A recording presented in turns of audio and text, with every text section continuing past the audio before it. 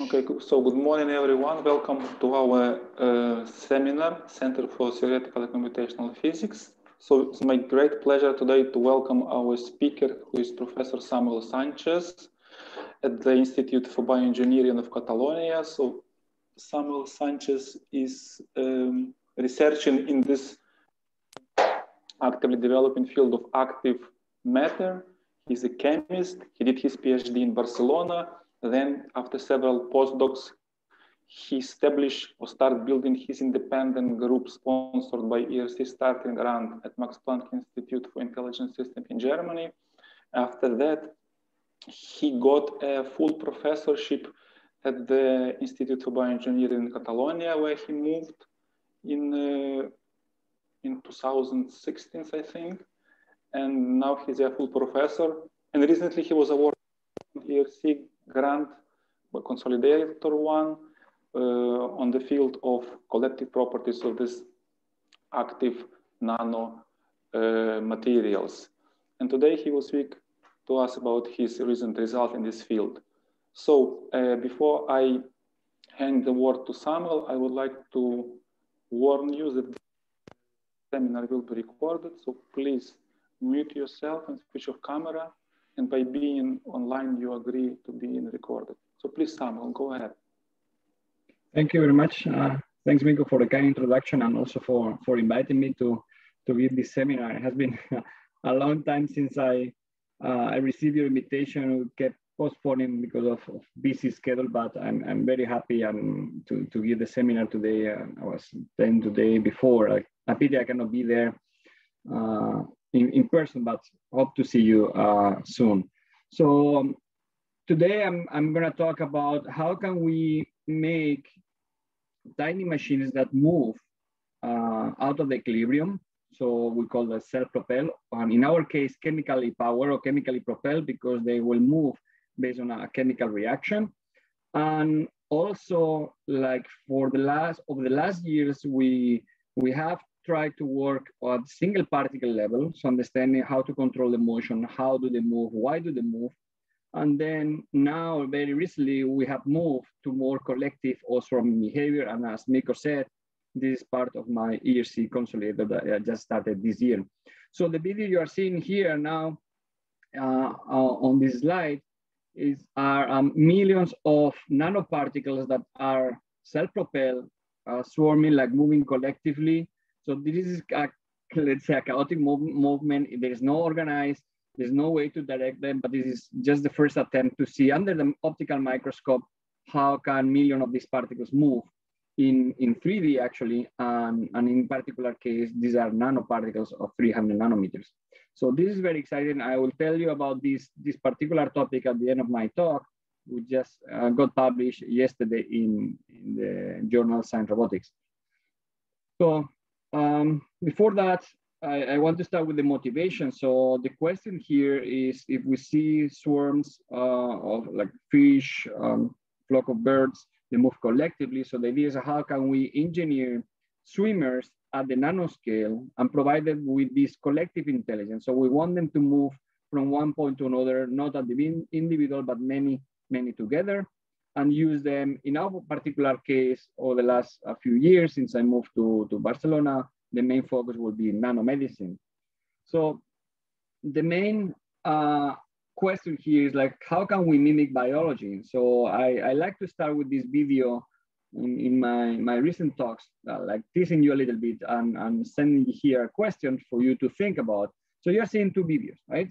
Two videos of things moving, of swimmers. One is biological, so one is a bacteria, and the other one is an artificial self-propelled nanoparticle. So yeah, I think for a while, I will leave some pause here. Which one you think is real, and which one you think actually is just coming here, which one you think it's artificial.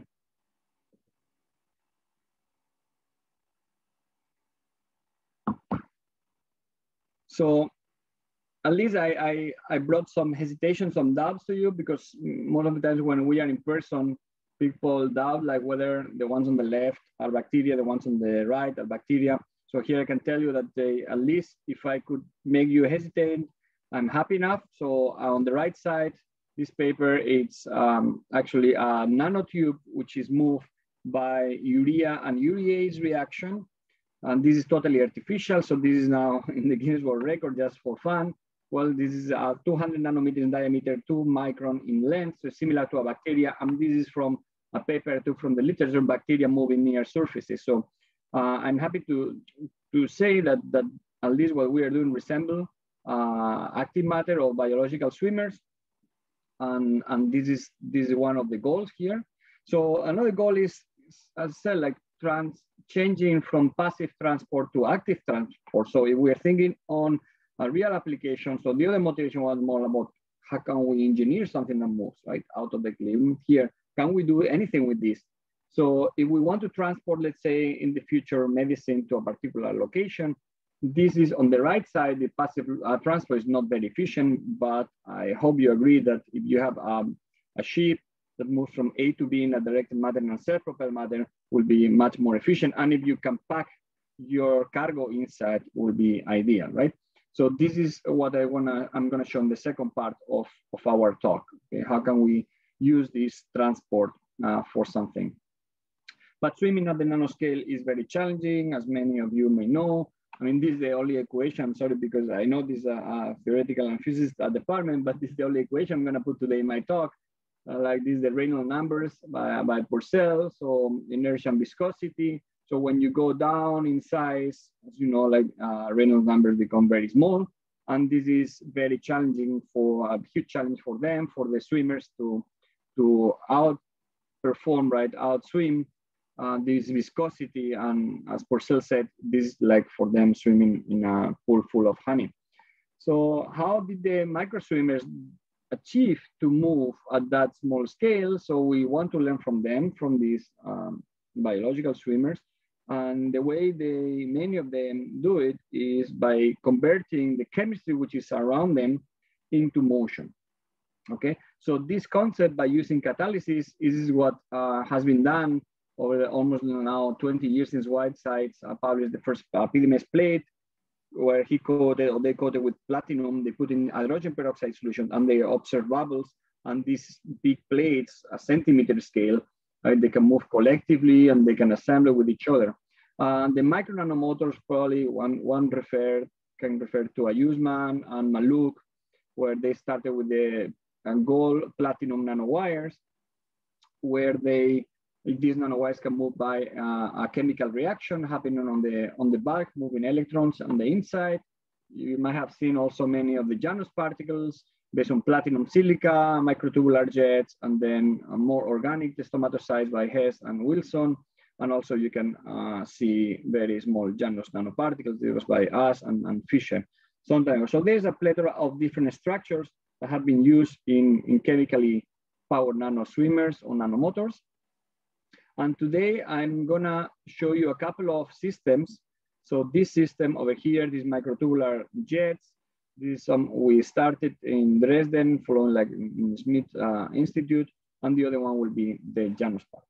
Okay, so the system number one will be catalytic particles using platinum as catalyst. And this is something we started with my ERC starting run 2013. We have a few papers over there, and this is one of these nano rockets. The one can say it's a tube where the platinum was in the inside. Then you put into hydrogen peroxide solution, it will generate bubbles, and these bubbles generate a thrust that move the tube forward. And this is one of these single particle level, right? So in some of these papers, we managed to have magnetic control, transport cargo, move in microfluidics, and clean water for environmental application, drinking into tissue, many different applications. But once we tried to move to collective behavior, we saw, I mean, we published this in 2013, so I could not download the videos. Maybe you can in your computer. This is very fascinating pack of this self-assembly structure collectively. But the problem here is that it will generate so many bubbles that this will break up the system. So studying the collective behavior of these bubble propelled particles was extremely challenging, and we couldn't go any further. So in parallel, we moved to to Janus particles. I mean, the video is not as appealing like the other one, right? But we don't see the bubble, we don't see a thrust, but the chemical principle is the same. So you have the Janus structure, like the God Janus of the two faces. You will see a face. The black face contains platinum where the chemical reaction happens. So again, decompose peroxide into oxygen and water. And then you generate a chemical gradient that generates a slip here at the wall and the surface that moves the fluid backwards, moving the particle forward. And the mechanism, Miko knows about that, the mechanism has been claimed in a different ways, right? And from 2005 and 7, we're talking about neutral diffusive phoresis, ionic diffusive phoresis, self-electrokinetic. There have been several mechanisms proposed here. And today I'm not going to enter into the mechanism. I'm going to enter about the motion and then the collective control of these particles, okay? So, because as you see, because the fact that we don't see the bubbles, because the oxygen is diffusing, it allows us to see clearly and control this system very, very nicely. So the first thing we did is to put these particles near the surface.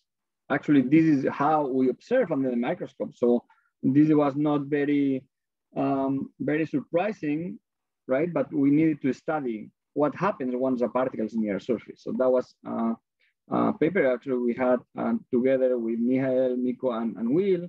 And that was work done by Juliane and Jadip.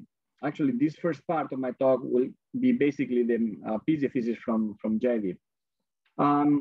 So in this work we study, we make microfabricated structures, so very thin, very shallow structure, and we put the particles on the top. And we saw how these particles can be actually interacting with the walls and attracted there and be guided.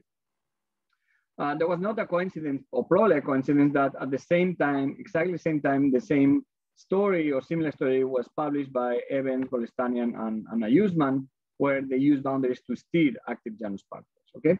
So what is this story about? So you have that was something very intriguing here, that the Janus particles you see in the videos are like this, right? You see the two faces, but actually they should not be like this, because the platinum is heavy, is 20 times higher in density than the silica. So they should be bottom heavy. They should sediment like this. So, and we never see this in the video, right? Videos always see like this, but these are inactive. So when there is no peroxide, the particles look like that. So as I said, bottom heavy. But then as soon as they are in contact with the peroxide, they rotate. And this is something we observe experimentally. So we saw here that not all the particles are distributed very nicely around 90 degrees. So they just rotate. And this is because of the chemical reaction, right? The products are rotating, slightly rotating the particles once they are confined near a bottom wall. And that was also simulated by this phase diagram by Miko and company, right? So similar, this stable orientation was close to 90 degrees. So that started to make sense. And after that, of course, you see this interesting, this is the main reason why you see this interesting motion parallel to the bottom wall, because of this interaction and this product with the bottom wall. So the next question is like, what happens if we add a sidewall, right? So we have here, then we have this particle is moving, then we add a sidewall. Can we use this very small, very tiny, actually, a particle like this is 2 or 5 micrometers, but the sidewall is about hundreds of nanometers. So it's very, very tiny. It's not like a huge wall where, of course, this will bump, but it's just a very shallow. And that was the simulation made by Miko, how the particle is approaching the sidewall, and then how the product is actually accumulated here, high concentration. And they also observe near 90 degrees, but with some deviation, a slight orientation for the second wall. And here you see the side, the SEM image of the particle near the side wall. Let's look at the video. So this is what is happening. The particle is approaching, is reaching the wall, and then it rotates, it reorients about probably 10 degrees there, and it keeps aligning. So why we want to do this? This could be a way of controlling the direction of particles without any external field. So many people have used, including ourselves, magnetic fields like light and temperature to guide the particles. But in here, you could make microfabricated structures to guide the particles. Okay, so that was the main discovery here. And well, by the way, this is hydrodynamic, but also, as I said, this is a phoretic interaction happening there. So if you had a flat wall, the particle comes, then like interacts, rotates, and move forward. Okay, but if that was only gonna be hydrodynamics, right? The expected behavior will be that the particle will be approaching, and then in this convex wall, then they will just leave away, right? But since we have also the phoretic interaction I just mentioned, that was based on the simulation and the observation we had, what happens is the following. So a particle approach here. So we have a spherical like pillar, and the particle keep rotating and rotating for over very long times, right? So this we made posts of different sizes from 50, 40, and 60 micrometers in diameter. And all the particles will approach and keep rotating, as you can see here. Well, these are bumping with each other, but they still keep interacting there. So the retention time is depending on the chemical activity. So that tells us also about this phoretic interaction and not only hydrodynamics. Okay, so what else did we do with this concept? I think this was actually done in parallel. So we use this interaction between surface, passive objects, and active particles in collaboration with Roberto Di Leonardo from Rome. And because they had these microgears that they were activating by light. So they absorb light and they generate this gradient around. But then we say, okay, why not to use our particles? So we had these passive gears we put onto the solution. Then the active Janus particles will come, will interact and get stuck here. Actually, we designed this angle in a way that the particle can get stuck there, as you can see in this interesting video, right? So gets anchored and keeps pushing the gear and rotate it. So we made some, I mean, this a particle approaching, right? Is interacting here. Given this interaction, this alignment, it will rotate, right? It will just come here, any direction, it will rotate and then push the gear forward. Okay, and we also studied how many particles are perfectly, are the optimal for the propulsion. So one will expect, okay, if you have the gear complete, that might be the fastest one, but is actually not, to our surprise. Maybe there's some counterbalance on the forces happening from one part to the other. We haven't investigated any further. So if anyone is interested on this, we'll be happy to continue. So it happened that this asymmetry actually is the most optimal, right? So then this gives us to the idea of using asymmetric particles, asymmetrically organized on passive particles to push them around. Okay, so let's go back to the guiding, okay, on these walls on the side.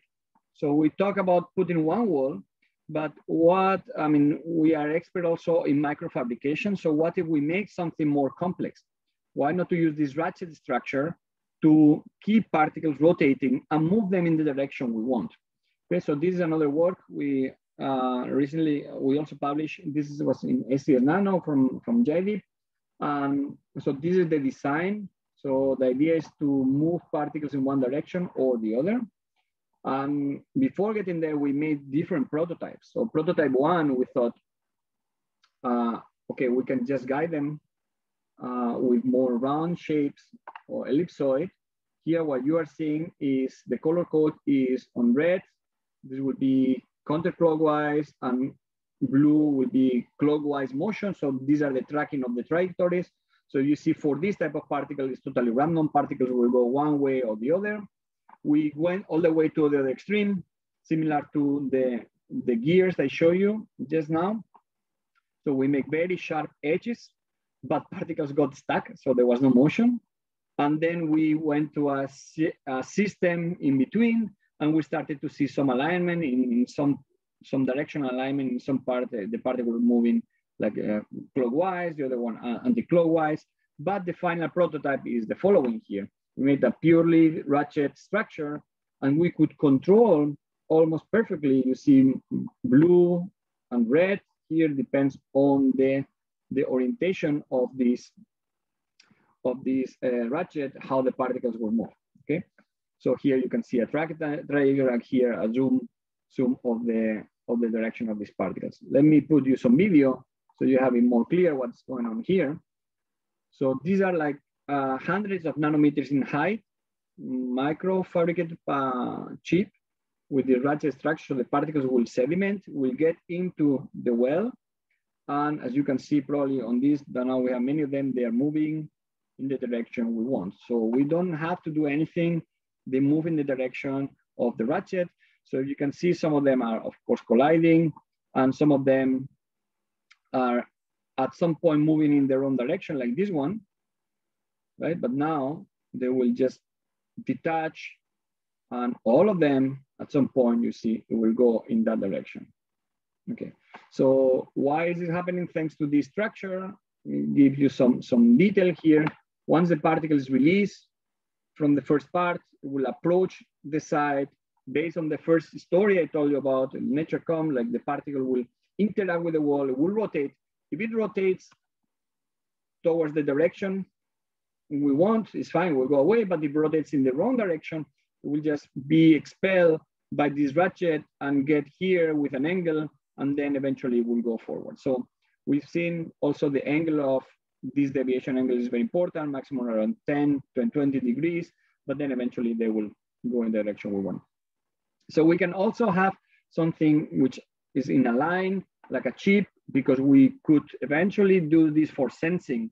Sometimes in sensing is a problem of sampling that you need to pre-concentrate. So imagine that you can have these micromotors labeled with some specific biomarker, and then you can have many of them in your sample, attach this marker, and then bring them here collectively, and then accumulate and accelerate or increase the signal concentration, as you can see on this tracking after a few minutes. Okay, so this is one of the stories we have now. As I was saying, like another paper which is more complex, mimicking topological insulators that probably we can discuss more in private. It's not published, it's under review right now, but we're going farther and farther into increasing the complexity of this system. So there's a lot on the collective motion here, and we always have in every single paper theory and simulation. So I would be very happy to discuss any further idea on this direction. So the next step, like JDP was doing, is again, like now we are moving the flow, but what if, so the fact that the particles move induce a fluid flow motion, right? But what if we induce the flow to move? Saying in another way, like if we impose an external shear flow. So this is, I mean, these bacteria and sperm, they also suffer all this flow. So they also align, and they have rheotaxis or anti-rheotaxis. So we wanted to understand whether our particles have any kind of phenomena, any kind of deviation from the straight motion behavior once we apply a flow. So this we published a couple of years in Science Advances, and here we'll start with this system, okay? So here you are seeing from left to right, we will impose a flow, and then we're gonna flow the particles together with it. But first I'm gonna show you a video of passive particles. There's no peroxide reaction here. These are Janus particles, and you will see what we observe. There's no flow, now we impose the flow. Now these particles are rotating, right? So this is what we expected. So that's the typical thing. So here we can control the flow, then rotation time versus the velocity, or velocity versus rotation time. So you will see, the faster, of course, the lower will be the rotation, and this is the behavior of the particle. Okay, so these are by will. Now we bring activity to the system. Okay, so the simulation says the particle will stay straight.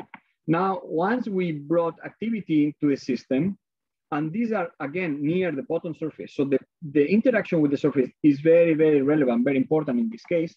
So this is what happens to the particles. So here in this video, you'll see very fast. I will play a few times when I'm talking. Just look at the phenomena. If you track the particles, you will see this one going up or going down. So, and then based on also the simulation will tell us that there is a deviation, and this is what we call cross-stream migration, right? So if this is the flow, this is stream, the particles will go cross-stream. So imagine in the future, I mean, this when I'm always thinking about medicine, right? This will be amazing because you could have flash of particles there, like in your capillaries, and based on the flow and interacting with the walls, they will go to the side wall, which is where you have to interact, right? But in any case, in aqueous matter, this is already interesting because we give some more insight here. There's interaction with the wall, there's the flow, and the particle kept going across stream, right? This is what we call cross-stream migration. Good.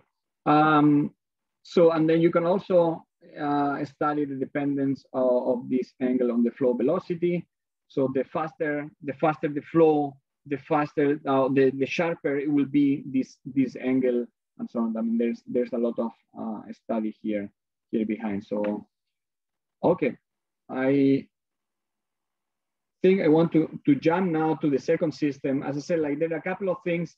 We have another work as well, studying some collectivity that we can discuss later, how we generate collective migration of motion, but this is not published, this is still in press. Because of that, I want to show you now our second system, which is part of our current activities. So until now, I told you about platinum-based particles, right? So platinum peroxide, this is a very neat and nice system, very efficient for active matter. But if we want something in bio application, there's a limitation about the toxicity because of the free radicals as well, because of the oxygen you generate, the bubbles, and so on. But over the last years, I thought together with some of the people, I'll tell you the background now, on using different systems using enzymes, okay? So that will allow us to have a nanorobot or nanomotor that could go and do something in precision medicine, for example, mimicking what Asimov was saying like in the 60s. So why we want to do that? Nanoparticles have been used in drug delivery system, but there's a metadata work published in 2016, which says that despite all these advances, only 0.7% of the nanoparticles reach to the target, to the tumor. So we thought, well, we have the solution, right? We have something that is self-propelled. I mean, of course, there are many barriers, many problems to face before getting there. But if you have something that is self-propelled, might increase the chances to get to the tumor. And if you have something chemically active that will interact with the extracellular matrix and with this complex environment, that will be much better, and hopefully to increase this. So I remember when I was in Japan, I saw this paper from Feringa where they have multiple current nanotubes. Actually, I was working with nanotubes for biosensing in the past. That's why everything was connecting here in my pile of papers. So what they did is they anchor glucose oxidase and catalase. So glucose oxidase will take the glucose, generate peroxide locally, and catalase will make the same reaction as platinum, which is taking peroxide, generated oxygen. So if you see this video, right? So basically here, what they say that this is a micromotor, which is moving based on this bubble, and all this is almost dust, leftovers from passive and non-active nanotubes. But there were some tricks here. So they had to put oxygen to generate oxygen. So as soon as they stop parking the oxygen, so the reaction will stop. So this is a very complex cascade reaction that we and many groups have tried and couldn't reproduce so efficiently. So what I tried to do then when I moved for a short term to Dresden is to have the same platinum-based microjets that I showed you in the beginning. And instead of putting platinum, remove it and put a gold layer where I will functionalize with self-assembly monolayers and then put catalyst. And as you see here, these are very old videos, actually like a microtube, which is propelled by this enzymatic reaction. We didn't want to go by very fast, but if you compare, right, it's more efficient than the platinum. So that gave me some ideas that, okay, I want to build my career, at least my next years on using enzymes for propulsion because this is possible, okay? However, these tubes were very large. And yeah, since we had to work with these tubes, then there was no way to continue this story. And only when I moved to Max Planck together with my first postdoc there, Shima, so we combined ideas. So he was expert on mesoporosilica nanoparticles. So I wanted to do the enzyme catalysis, expert in micromotor. So we developed one of the first biocompatible nanomotors. So which are the components of these micro nanorobots and how do they look like? So I already told you about these spherical and tubular particles, right? And we want to do something similar to a biological swimmer. We have to mimic, again, so the chassis structure, the outer structure. So the first component will be a chassis. So if you see these pictures and you see this is the biological, right? If you see underneath, these are SEM images from our microparticles, our microrobots. So spherical particles of a couple of microns, tubular, again, of hundreds of nanometers. And also we can make virus-like structures of 100 nanometers. So this is our chassis. And by the way, this is a bio, so how it's called this? Is some of these are FDA approved, some is mesoporosilica, and is a generally recognized as safe material. Okay, so this is good starting point. Second component, you need enzymes. So you need something that will, you need a motor. So why enzymes is very compatible, versatile, and we will not only rely on the peroxide reaction. So we have 1,300 enzymes in cells. We have 75,000 in our body. So you could think of any substrate that will be catalyzed by any enzyme, in principle, should be good for moving a particle. I'll tell you a bit more tricks in a while. Okay, enzymes. So this is a bit of state of the art. Enzyme have been also shown to chemotax using like single enzymes only, where you have 4 different enzymes. This was work from Ayusman, where the product of A is a subset of the B, the product of B is a subset of C, and then they move collectively from one place to another. Then also Battaglia and Volpes have showed the chemotaxis of polymeric nanomotors using this glucose oxidase reaction. And I like also this work a lot because it's a magnetic propeller from Fischer, but they have urease enzyme on the head. So only when the enzyme reaction is happening, taking place, this propeller can move in viscous media, like similar to Helicobacter pylori. So again, not only, here what I'm telling you about is that it's not only the propulsion, but also the chemical interaction, right, with the media, but also the communication among enzymes, which is very, very interesting. And also, like Henry Hess published this paper about collective dynamics. So pattern formation can occur using enzyme reactions. So what have we done? So we took these enzymes, we coupled to mesoporosilica in different structures, nanoparticles, microparticles, and nanotubes. So here, all what you're seeing is any of these structures with urease enzyme. And here, what I want you to pay attention is the different dynamics, right? So nanoparticles are basically enhanced Brownian particle. So this is a typical Brownian like motion. So microparticle will show more directional ballistic motion. And also in this case, we have seen a very tiny one. Now we are increasing. So as we increase the size of this nanojet or this nanotube, so it's becoming more directional. And you will see, maybe it's here cut, but we had at the end, yeah, 18 microns, you see, all the way, you can keep straight. Okay. So I'm not gonna go through all these points, but over the last year, we tried to answer some fundamental aspects, some fundamental questions like, okay, so which are the best enzymes for propulsion? How many enzymes we need for this propulsion? How are they distributed on the particles? What determines the dynamics? So how is this interacting with the media?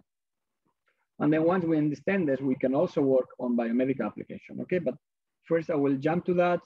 So there have been many enzymes, not too many, but a few of them have been used in the literature. So we review this in accounts chemical research a couple of years ago. So from the left side, you'll see this arrow shows the Kcat. So turnover rate as well on catalytic turnover from smaller to higher to fast. So catalyst will be faster, urease, acetylcholinesterase, and all these reactions. So you've seen that from catalyst and urease, there's a lot of work compared with the other, which are rather slow. So what we did when we're at the Maxpan is to take these mesoporous silica, make them Janus, and we said, maybe we don't need so many, maybe we don't need 2 enzymes like Feringa was shown, right? If the reaction is actually happening because you have a diffusophoretic motion, where you take a substrate, you decompose into different B and C products with different diffusion coefficient, so maybe we can have already a motion. So we took particle, we anchored catalase, we took another one, anchored urease, another one with glucose oxidase. And then we plot the mean square displacement, but also the diffusion coefficient. We check by optical tracking, also by dynamic like scattering. And we saw that upon an increase of peroxide concentration, which is a substrate, there's increase of diffusion. Also happens the same for urease, and the same happens, or similar happens to glucose oxidase. But of course, this glucose here, it was reduced because of auto-inhibiting reaction probably, or because of the viscosity of the media as well when you add so much glucose. But that was the first proof of principle. We did this, by the way, this was with 300 nanometers particles. We did the same for microparticles, and that is very recent from last year, 2 years ago, where we see many enzymes, but no one took one single particle, same particle, and studied systematically how enzymes are affected, right? So we took very specifically for enzymes with different Kcat, aldolase, which is very slow, glucose oxidase, because it's interesting for glucose decomposition, but it's rather slow. Acetylcholinesterase is good because acetylcholine is a signaling for metastasis and cancer. So we tried, okay, let's see if that works. And urease, which is very high. So we saw, I mean, I'm gonna summarize the whole paper with this inhibitor, this theory, the simulation here on one single plot, okay? Which tell us that the faster the enzyme, in principle, the faster the speed of this motion. And there are many other things like the conformation of these enzymes, the flapping, the motion, the flexibility around the flap or the active site, and so forth. But just to keep it simple, urease happened to be the best for us. So all what you are going to see from now on is about urease reaction. Okay. So the second part was, okay, everyone in the community was talking about Janus. Everyone had a physically Janus structure, either one side or inside outside, right? Here inside, they have the catalyst, or right and left, 2 phases for enhanced diffusion and ballistic. But there was, in 2015, there was, I don't know, there was a paper from a Usman center where it says, okay, we took a particle and then we fully coated it with enzymes. And we thought, well, this cannot happen, right? So you do need some sort of asymmetry. But if that will be the case, you could take the particles, dip into an enzyme solution, leave it to react, and then you don't need anything else. So that will simplify the method, reduce the cost, and increase the yield. So we did it like this. We took particles, we just functionalized with urease. In this case, we use glutaraldehyde cross-linking, and then, bingo, we had motion. Okay, maybe this is not surprising for you because you have seen already today a few videos of these particles moving, but be aware that this is not a Janus particle, okay? So this is moving, we have the silica, we just put into enzyme, glutaraldehyde cross-linking, put into urea solution, and it moves, compared here with the control. So we wanted to know why is this happening? So what we did is to use super resolution microscopy. Let's say you label your enzymes. So we wanted to know, like, how are they distributed? So this is a confocal image with the red image comes from the labeling of the enzyme. So in principle, this is not enough to tell you the asymmetry, but if you use a storm microscopy, which is this blinking that you are seeing here, you reconstruct the whole structure. By super resolution, you see these nice rings. Okay, so these rings will tell you that if you see there are some gaps here. So it tells you that every single particle is asymmetric. So this molecular asymmetry is enough for motion of the particle, which is, I think this is very beautiful also image. Like here you have a 3D stack of every single point is an enzyme. But when we saw this 3D, we said maybe it's not enough. So what we did is to have some Python code here to see the density distribution. So the higher the density, the packing of these enzymes, it will be the blue color. So in every single particle, there's a priori a patchy-like structure. So these patches lead to this asymmetric proportion of the particles. Okay, so we try to localize, and this was the surprising. I have been for a couple of years trying to understand why this is happening, and it's difficult, right? So because we have more molecules, but it doesn't correlate with the speed. So there's like a two-phase transition here. For a while, there was no motion, and then suddenly when you reach a number of enzymes, then it jumps to high motion and then it saturates. So let me skip this one just to tell you that, I mean, well, this basically, even if you put a lot of enzymes, this is a high concentration of enzymes, still you have asymmetry, and this is a very small concentration of enzymes, asymmetry but no motion. We're doing this at the nanoscale now. I will skip that one because in the last 3-4 minutes, I want to jump to the last part. So now we have the urea particle, and which moves with urease particle that moves with urea is fully biocompatible. We don't have any metal inside because it's molecularly asymmetric. And we patent this concept. We have the silica with urease, and we can anchor many things, nanoparticles, enzymes, linkers for imaging, theranostics, and drug loading. So, and this is all from Anna and Tanya. So this is how we have gone from sensing to drug delivery. And now I just want to tell you the final application. So where do we have urea? Urea is in our urine, is the major components, and then this is in the bladder. So bladder cancer is one of the most common. I didn't know about this, but the problem here is the diagnostic and the treatment is very bad. So the recurrence is very high, and that leads to be the most expensive cancer to treat. So we thought, why not to try to get there and to use it? So we replicate a tumor in our lab. This is an spheroid. So let me go, this is to show that they move in urine. So these are all these spheroids, hundreds of cells here together in a bump, right? And this is the immunostaining for the receptor of the membrane. And then if we functionalize these nanobots with antibody, which is all targeting and also therapeutic, we could see a couple of things. First, that if there's no urea, there's no fuel, there are no nanorobot nanoparticles inside. The red dots are nanoparticles that only get into the spheroid when you add urea. And to simplify this plot, because we have many controls, I can tell you here that if we add fuel, there's an increase of 14 times, but also 43% reduction of the tumor progression. So it is very nice. You can see here how the proliferation of the tumor reduces. But still, we need to see them inside. And I'm gonna jump to this one just to tell you there are only a couple of papers on this work in vivo.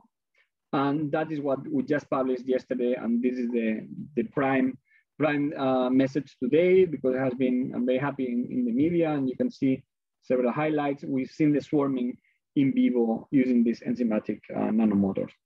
To see that, because we use PET-CT with our collaborators from Bioengineering, we have to radio label them. So we put two labels like fluorine, but also iodine. I can tell you we can bind the fluorine directly on the enzymes. And this is much nicer because then we don't need any metallic particle. And here you can see a few videos on different replicates. Here what we are having is on the optical microscope, a drop of these nanoparticles. If there's no urea, you see they just sediment, get stuck to the glass. But once you add urea, right, they start to move. Collectively, they generate some, and now you can see they generate this particle image velocimetry. They can generate some flows around, becoming like very active collectively. So it's not only the particle, but the interesting here was how can we move the liquid which is around? And you will see why it is important. Okay, these are different cases. This is the heat map to show you the presence on the time residence. So this is very static, and this is very dynamic with all these lines of flows happening here, this light blue. And again, the fluid flow generated. Okay, so very vigorous reaction even from nanoparticle based motors. Okay, so now what about the imaging? So that was optically. Now we use the radio labeling, and first we made microfluidic devices to see. Here you have the control on the left, the moving with urea. This is the swarm of nanorobots moving in microfluidics. So we were challenging the nanomotors to move through more complex parts. Okay, and these are some of the videos here. We put into a mice, and then we could see and follow the distribution. And we finally conclude that the fluorine was the best for more stable radio label, and the mice were alive, which is pretty good for us. And the last slide here is how we see them inside the bladder. So this is a mice bladder. Okay, the red part is the swarm of nanomotors, and the green is the whole volume of the bladder. So you have nanomotors moving in urea. The final conclusion is also with this 3D, the CT reconstruction in 3D here, is how they can reach the whole volume of the bladder, which is extremely interesting, to disperse the drug, to get the drug and the nanorobots to the wall where the bladder will be. So yeah, we also have different controls with proteins, which can mimic the presence of the combination of nanoparticles and motors, but also all the controls without fuel. Okay, so to quantify here, we generate one phase, they all merge into one whole volume, but there are two phases always when there's water, or therefore when there is any other control forms two phases. So just to conclude, I don't want to extend too much in the nanoparticle part of medicine. We want to achieve higher efficiency, so hopefully move from the 0.7% probably to the 20% on drug delivery to reach the tumor. So in general, so I hope I could convince you that we can make micro nanobots, which are self-powered, right? In our case, we want to make them biocompatible. We want also to understand some fundamental aspects, like how to align them, how to guide them, how they collectively cooperate. We want to control the motion by probably with this architecture, with the wall, with the surface, or with any external field, sensing and actuator, and in vivo imaging. So we are not only confined to mesoporosilica. Just to show you that in the last couple of months, we use MOF, Metallic Organic Framework, collaboration with Danima's POC group, and also with them with liposomes. And we are opening to new materials, more fluidic materials that will be also very interesting to mimic protocells or artificial cells from the organic point of view. So if any of you have any other idea of new materials, I will be very happy to collaborate with. So thank you to my guys. My guys is very, very active group, very motivated, and then the funding and many of the collaborators in this particular topic. And thank to you for your attention. Thank you. Very interesting presentation, rich in effect. So now we have 10 minutes for discussions. If someone wants to ask a question, please go ahead. Okay, so maybe I can start myself with one question. So in those particles fully covered by enzymes, that idea of sand, as you said, those enzymes, when they are attached to surface, they move, or they are along the surface? Can they assemble, interact, or they are static? That is, thank you, Miko. This is very, very good question. Actually, can you believe that a few years ago, Yusman Sen asked me the same question, the MRS, I think it was 2018. And I thought, why he's asking me this? So, I mean, we are cross-linking the enzymes to the particles, so it's fully stacked. But then we start to think, well, that will be very nice, because if enzymes will move, right, in a fluidic membrane, that will mimic a cell polarization. That will be really cool. And then at the same time, my postdoc, who already left, also is doing fluid dynamics. We just actually published a paper on that. So he wanted to move to do the theory on that, whether this will happen, this polarization. So we have a physical review fluids, physical fluids on that. And we have, for a while, submitted a paper, which I think is going to be very, very nice in collaboration with other groups. So if you have a fluid membrane, okay, just to tell you the answer, if you have a fluid membrane where you can functionalize enzymes, there, enzymes do move. And that leads to out of the equilibrium system, that leads to motion. In that paper that we haven't published yet, we also have the control fixing the enzymes, the same way we did with the silica. So if you fix the enzymes, the motion is more efficient. But if you don't fix it, probably it's more interesting, right? Because of the lifelike systems, like mimicking this. So it can happen. We do have the system, not published, so wait for it a little bit.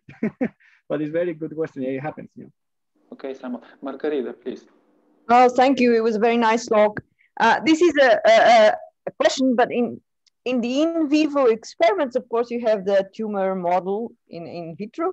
But when you do the in vivo experiments, where do you put your nano robots? I mean, do you inject them? Do you put them in pills? Do you actually go to the bladder? I mean, I didn't understand that. Yeah, sorry, Maria, I went very quick there. So actually what we are doing is, let me share it again, Miko, probably, or if you want. So what we are doing is to inject it directly to in the bladder. So this is intravesical. So this is exactly the same. You see? No, yeah, I thought you might be doing that, but I was just trying to understand. Yeah. So this is a typical immunochemotherapy is done now in the clinic, so intravesical injection. And so then what we do is we empty the bladder from the mice, we inject the nanomotors, the mice start to generate urine inside, right? Start to generate urine there, and then in reaction with the nanomotor, they start to move collectively, yeah, and move inside. Very nice, yeah. I mean, it would be much more difficult if you just did it in some other way, because then no, yeah, actually this is, I mean, in this video what we did is actually like intravenous injection to see the stability of the isotope, to see whether that will be extremely damaging the mice. But indeed here it reached very, if you see here in the bladder, very little concentration of nanomotors arrive. So there are so many barriers that that's not possible. But then in parallel, right? In that picture you just did the intravenous, and it doesn't get to the bladder. Exactly. But then if you inject directly to the blood, that's ideal because how they do. Thank you. Thank you very much. So more questions? Let me.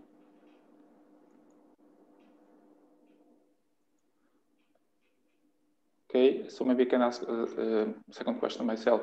So in that collective swarming behavior, so as I understand, you want to understand formation of self-assembled dynamic structures and then how to control them and how they move and mix fluid. Oh?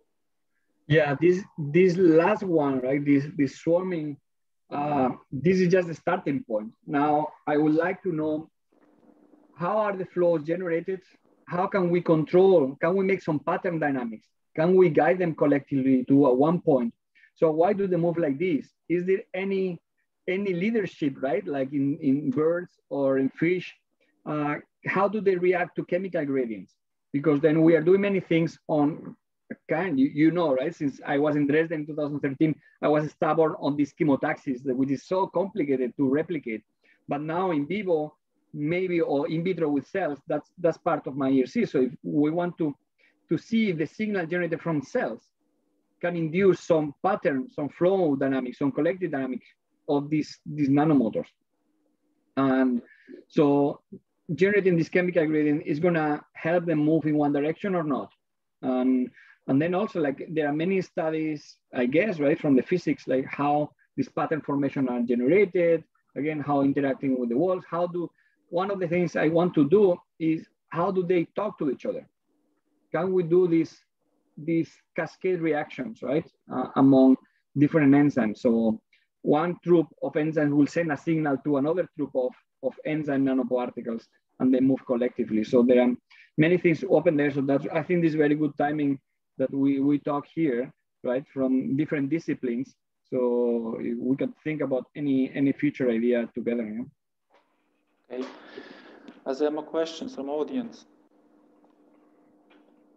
Or comments or suggestions? Okay.